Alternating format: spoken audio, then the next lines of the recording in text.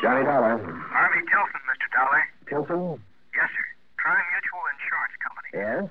I hold down the office here in Uniontown, Pennsylvania. Oh, I see. Well, what can I do for you, Mr. Tilson? Well, if you're free, I wish you'd come on down here. Oh, what's the problem? I want to be sure we don't pay out a lot of insurance to the wrong person. What kind? Straight life. Well, how much, Mr. Tilson? $1,200,000. What? $1,200,000. Can you take it on? Sure can.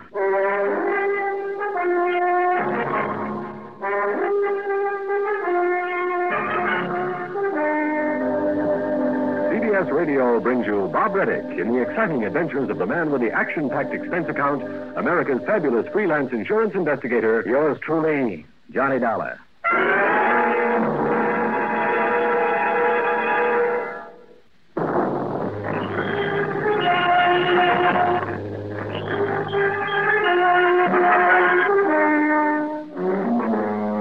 Expense account submitted by Special Investigator Johnny Dollar to the Tri Mutual Insurance Company Limited, Uniontown office.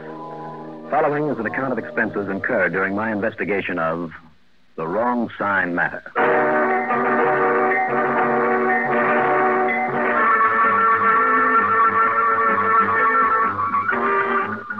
It was late afternoon when Harvey Tilson called me. It was a good deal later before I could arrange for some awkward plane connections from Hartford to New York to Pittsburgh, PA. Plane fare is item one, $29.40. Because of a long stopover in New York, it was dawn by the time we hit the landing strip at the greater Pittsburgh airport. Item two is $1.70 for some early breakfast. And item three is the usual $50 deposit on a rental car. I took my time driving the 45 miles down Route 5 to Uniontown. And there I found that Tilson's office is in the Fayette Title and Trust Building, which also houses radio station WMBS. By way of killing time until Harvey got into his office, I talked to some of the boys there at WMBS, including Bill Freeze of the News Bureau. Anything in my line ever happened around these parts, Bill? Like maybe Mrs. John Stacy Minot's death wasn't so natural after all? Well, now, what does that mean? Oh, come on now, Dollar. Why else would Harv Tilson send for somebody like you? Are you saying that she was murdered?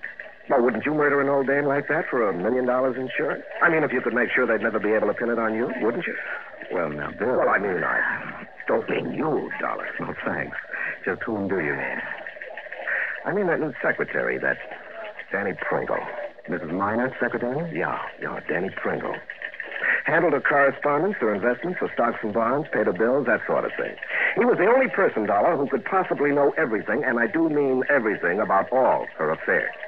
And Danny Pringle? Yeah, and if he didn't somehow persuade her, force her to change her will at the last minute and leave everything to him, I'll eat my shirt, initials and all. You, know this Pringle pretty well? Well, I know all I need to about him, put it that way. But you have no proof that he killed Mrs. Minor. Proof? No, but figure it out, Dollar. Why would a smart cookie like him tie up with a decrepit old dowager like her in the first place? Now, he's not one of these la-di-da male secretary types, if you know what I mean, believe me. Well, maybe she paid him well. Her? I mean, she? Don't kid yourself. She was so tight-fisted. Why, do you know that her niece, Dora Minor, that's her only living relative, that Dora's had to play housekeeper and nurse and everything else for the old lady all these years, and for nothing? And all because it saved the old lady a few bucks not having to hire a nurse? And Mrs. Minor has left Dora nothing? Not according to this new will they found. Everything, Dollar, and most of it's the insurance. Everything goes to Danny Pringle. And you think you killed her for it, huh? And to keep it from going to Dora, who really deserves it. Oh, Bill. Yeah. 2 minutes. Yeah, right. Thanks, Rod.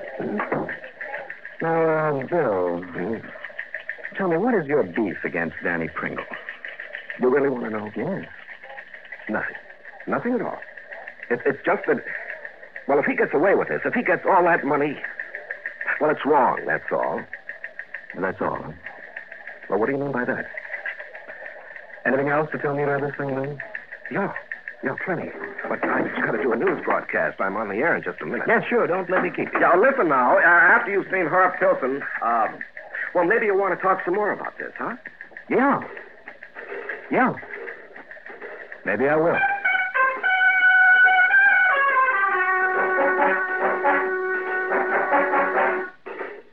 Yes, Dollar, you're right. Bill has been working hard to get this Danny Pringle held for murder. I see. Why? Well, I agree with him. Pringle had plenty of reason for wanting her dead. He made no bones about it. The only reason he took a job with that cantankerous old crone was in the hope of latching onto some of her money. Most of it's insurance. Yes, so I understand. And now that we've found out that she'd suddenly made a new will cutting off her niece, Dora, well, Harv, is there any real Evidence that Bill could be right, that Pringle might have killed Mrs. Minert? Dr. Hugo Bessem, one of the finest pathologists in this part of the country, examined the body and said that she died of natural causes. Oh? Doesn't Bill know that? He knows it all right. Well, then why does he keep on accusing Danny Pringle? Dora. What? Bill is in love with Dora Minert. Oh, I see. You see what? Well, a new will, you said. That's right. Cutting off Dora. Yeah. Leaving the estate, mostly insurance, to... Now, wait a minute. Bill? In love with Dora Minert, in spite of the fact that he thought she was going to inherit $1 million or so. Or because of it. Oh, now, So Dora... didn't Bill have, or think he had, a good reason for wanting Mrs. Minert out of the way? Oh, now, wait a minute, Don. Are you saying that Bill Freeze killed Mrs. John Minert to marry Dora and get his hands on the insurance? Well, it's a possibility, isn't it? If. If what? Well, if Dr. Bessem hadn't said that she died of natural causes. He could be wrong, couldn't he? What? Yes, I suppose so. Well, what do you plan to do? Well, right now, let's forget about murder for a minute. Hey, now, wait, you've implied... No, I haven't implied a thing. I have simply said that as long as Bill Freeze thought Mrs. Minert was going to leave the insurance to her niece, and as long as Bill figured on marrying Dora... Still does, I understand. He had just as much reason for wanting the old lady out of the way as Danny Pringle had. Right? Well, I suppose so. Unless, of course, Bill somehow knew that she had changed her beneficiary. Well, nobody knew about that new will until the day Mrs. Minert died. Not even Dora? Not even Dora. You didn't know? After all, if the bulk of her money is in the insurance policy... Her policy states that the beneficiary is to be the heir to her estate, as specified in her will. I see. She wrote it herself, by the way. Oh? Yep. She'd pecked it out on a typewriter all by herself. Then she'd signed it, had it witnessed by a cleaning woman and her husband, and that was that. Did you check to see if it would hold up in court? Yes, I checked it out with an attorney at company expense. And that will, Dollar, named only Dora. But now there's a new one. Yes, naming Danny Pringle as the sole heir. And it just doesn't make sense. Dora cared for, nursed her along for years, was the only person who deserved a cent from Mrs. Minert. So what did she end up with? A slap in the face. Where did you find the new will? Dora found it. Where? In the safety deposit box at the bank. It was listed in both their names. Well, I thought those boxes were automatically sealed when somebody died. Well, Dora dug into it before anyone else knew that her aunt was dead. Oh? Well, it sounds like she was gunning for the old lady's insurance, too. Well, could you blame her? She deserved $1. Still does. Anyhow, when she found this new will, she was so upset by the way she was cut off with nothing that she brought it to me and asked what could be done about it. I had to tell her nothing. What I'd like to have done was tell her to burn it up and say nothing about it, because it's wrong, Dollar. It's all wrong. Now, don't tell me you're kind of sweet on Dora, too. I am not, but I do believe in justice. Don't you see? Unless this new will is a phony, a forgery, and it isn't, Danny Pringle's going to walk off with over $1 million that ought to go to Dora. Unless that new will is a phony. Where is it, Harv? In the hands of an attorney appointed by the court to handle the estate. But when she brought it here to show me, I made a quick photostat. Like to see it? Yes, I certainly would. All right. Here. And here's a stat of the earlier will. Mm-hmm. Yes. It's a pretty lousy typing job, both of them. I told you, she pecked them out herself. And her fingers were all cramped up with arthritis these past few years. But you can see the typing is the same, including the same repeated errors. It's funny she didn't let Pringle type out this later one for her. After all, that was his job. And as long as she was leaving everything to him... Well, apparently, for some reason or other, she wanted to keep it from him. At least he claimed he had no inkling she was leaving him everything. Well, that doesn't seem likely, does it? Well, who knows with an eccentric old biddy like her. The point is she made out both wills herself. You see the signatures? Not only hers, but the witnesses match perfectly on both documents. That's so. Well, these witnesses, Marjorie Durkin, John Durkin. Marjorie came in to do the heavy cleaning for her once a week. Not much good, but after all, Mrs. Minard only paid her $2 or $3 a day. Did you ask her if she has any idea why Mrs. Minard made this change? It's the first thing I thought of, Dollar. But I found out that the Durkins died about a month ago. Hit and run, going home one night. Oh, hit and run, huh? When was that, Hans? November 7th. Mm-hmm. I see. What? Well, it was only a couple of days after this new will was made. It's funny. Well, it's certainly nothing to get suspicious about. Isn't it? Is it? Well, hit and run, you said. That's right. And with them out of the way, nobody can prove they didn't witness a second will. Oh, look, if one of these was a phony, this last one, but... Yeah, but look at them, and the police agree. Not only the signatures, but even the sloppy typing. And typing wouldn't be hard to imitate, provided the same machine was used. Now, Harv, Yeah. Tell me this. Yeah. Dora. Yeah. Did she, by any chance, kind of go for this Danny Pringle? She did not. Those two hated each other. And I told you that she and Bill Freeze are practically engaged. All right, then tell me this. What? Is Dora broken up over the death of her aunt? She is not. She isn't? Now, don't get me wrong, Dollar. She's a nice girl. She started out nursing Mrs. Minard out of pity for her. Started out? Yeah. And then when the old crow wouldn't let her go, became more demanding, more abusive. Well, I'm sure that Dora would be the first to admit she stayed on in the hope of some reward when Mrs. Minard died. She'd been told about the first will. But she didn't know about the new one. Not until she opened that safe deposit box. Anything else, Harv? That's the whole story. Okay. I guess you're right. There's something very fishy about this whole thing. There certainly is. And with over $1 million involved, Maybe this last will is a phony. I don't see how it possibly could be. But if it isn't, if Mrs. Minard was murdered... In spite of what Dr. Besson said? Well, it kind of looks as though I have 3 people to work on, doesn't it? Danny Pringle, Bill Freeze, and Dora Minard.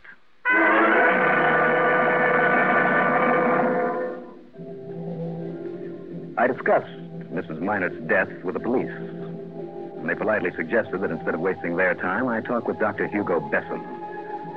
Now, since Mrs. Minard had been alone at the time of her death, he'd been authorized to make a routine autopsy.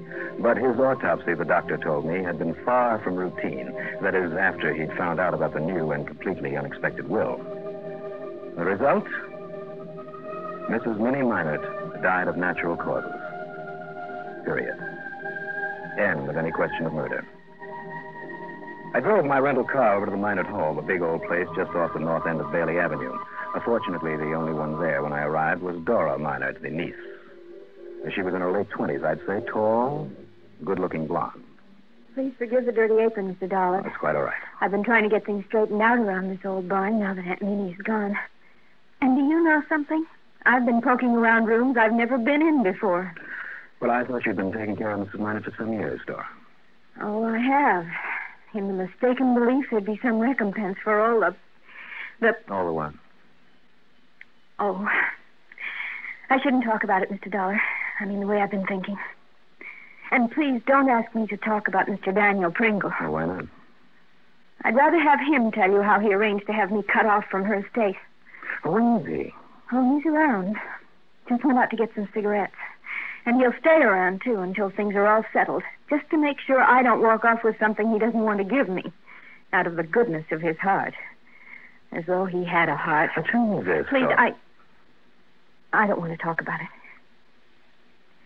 Didn't you ask me how come I haven't seen some of the rooms in this house before? Did I? Look. Look at these keys. A different lock on every room in the house. And she kept these tied to her waist. Kept them under the pillow at night. But you had a key to the safe deposit box. Only because she didn't trust Danny Pringle. And somebody had to be able to go and check on her stock certificates and things. I found the new will folded up in a stock certificate. So that's how it got in the safe deposit box. What? Where was the first will kept? Oh, I think in a file here in this room. I see. Mr. Pringle produced it to show the date when the police were here. Do you want to look for it? Is this her typewriter? Oh, no, that's Mr. Pringle's. And if he comes back and finds that I've unlocked the door to this room of his, maybe we'd better leave now. Well, then you don't use this machine. Never. He'd have a fit. Besides, this is the first time I've been in here. And isn't this from a mess? But Mrs. Minert could get in. Oh, yes. She told me that she wrote her will on this machine. I mean, the first one that was to leave me everything. But why she had to go and write another, and only after she knew that she was going to die. Perhaps I could tell you why, Dora. Mr. Pringle. What business have you here in my room? Who is this man? Get out of here, both of you. You afraid we might find something incriminating, Pringle? Incriminating? Don't be absurd. Who are you? Johnny Dollar, special investigator for the insurance company. Oh? Here are my credentials. Oh. Oh, I see. Now, of course, I can get a search warrant if necessary. Not at all necessary, Mr. Dollar. Of course not. Now, then you don't mind if I look around. Not at all. Please help yourself. I'm afraid things are in a bit of a mess, though. I never was too good at filing and that sort of thing. You were going to tell me why Mrs. Minert suddenly decided to leave everything to you. Was I? Well, it was entirely unexpected, I must say. I'll bet it was. Now, Dora. But go ahead, tell him. I'd like to hear it, too. Well, it's really quite simple, Mr. Dollar. I took this job to get what I could out of the old girl. I thought she was richer than she was. I have a certain amount of, well, charm for people like her. It's worked before, and I thought... It has, huh? Yes, it has. And I thought it might work with her. You rotten But skunk. it didn't. Nothing could charm that eccentric old crackpot, so I planned to leave her. But then came this last illness, and she became such a pathetic person that, well, out of sheer pity for her, I relented. More than that, I repented. Mr. Dollar, that's the most... That's Now, the biggest... just wait now, Dora. I believe Mrs. Minot realized how I'd changed in my feelings toward her, that she appreciated it, and that she took this way to show her appreciation. Mr. Dollar, that's a lie. Now, Dora, You know it is, Pringle. can you prove that? Isn't her new will that you found that I didn't even know about, isn't that proof that I'm telling the truth? Oh, Tell me just one thing, Pringle. Certainly. Could anyone else have used this typewriter of yours? And I'm assuming it's the one used to write those wills. I'm certain that she used my machine, Mr. Dollar. Could anyone else have used it? No. No one else could possibly have come in here. No one else could have used this typewriter except Mrs. Minot, of course, and myself. You're absolutely sure of that? Yes. And the police examination showed that both wills were typed on it. Therefore, only she could have written the new one. Wrong. What? I saw those wills, the same typographical errors. Well, naturally. The same signatures, exactly the same. I held the photostatic copies up to the light, one on top of the other. The signatures matched perfectly, both of them. Of course. Of course not, Pringle. What are you talking about? It's impossible for anyone to write a signature, even his own name, write it twice exactly the same. Mr. Dollar. Utterly impossible. Well, you're wrong. You must be Well, wrong. try it. Here. Try it. Now, listen. Not here. even your own name. Now, look here. So you wrote a new will naming you as the sole beneficiary. You traced the signatures, both of them. Well, you don't know what you're Then talking you about. realized that you'd have to get rid of the witnesses. To the first will, John and Marjorie Durkin, so they couldn't deny having signed the second one. Hit and run, huh? I'll bet you ran after you killed them. Yes. Yes, I did. Mr. Dollar. But you'll never live to tell it. Oh, put that gun down. Over there beside him, Dora. Now, come on, Pringle. You don't think I'd come here alone, do you, without the police? What? All right, Sergeant, here he is for you. Police? No, that's right, Pringle. What police? What are you talking about? Well, it's the oldest gag in the world, Dora. But amateurs still fall for it.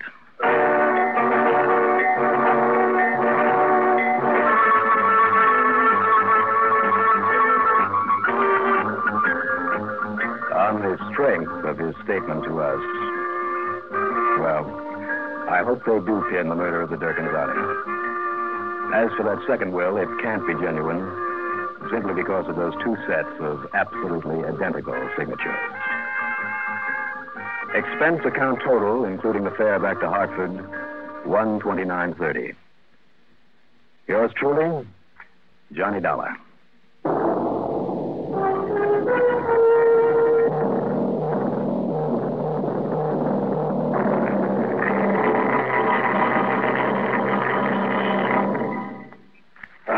Commander, welcome aboard. The cleaner the tobacco, the better it tastes. I'm a commander. Welcome aboard. Treat yourself to a pack of new king-size Philip Morris Commanders. See what a difference cleaner tobacco makes in your smoking pleasure. You see, Commanders are made on a new machine, the Mark 8. That takes fine, rich tobacco and gently vacuum cleans it. What does that mean to you? It means new king-size Philip Morris Commanders have the cleanest tobacco ever rolled in a cigarette. And the cleaner the tobacco, the better it tastes. Noticeably better. Why don't you try a pack and see for yourself? I'm a commander. Welcome aboard. Now, here is our star to tell you about next week's story. Well, first a word for radio station WKAT. It's the new CBS radio affiliated station in Miami, Florida. We're glad to have them with us on the network, to have them provide the people of Greater Miami with a different sound of CBS radio's outstanding programs. Welcome, WKAT. Next week, a storybook murder that suddenly comes true. Join us, won't you? Yours truly, Johnny Dollar.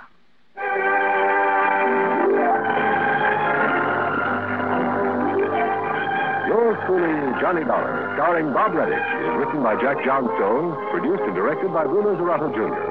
Heard in our cast were Lawson Zerby as Harvey Tilson, Robert Dryden as Pringle, Joan Loring as Dora, and Larry Haynes as Bill Freed. Be sure to join us next week, same time and station, for another exciting story of Yours truly, Johnny Dollar. This is Art Hanna speaking. Have a happy habit, fun day through Friday, Arthur Godfrey time on the CBS Radio Network. When can you get a nationally famous new stereo console phonograph and a record library for Christmas at half price?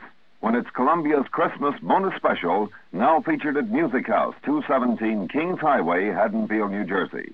Here's a legitimate $295 value for only $148.88.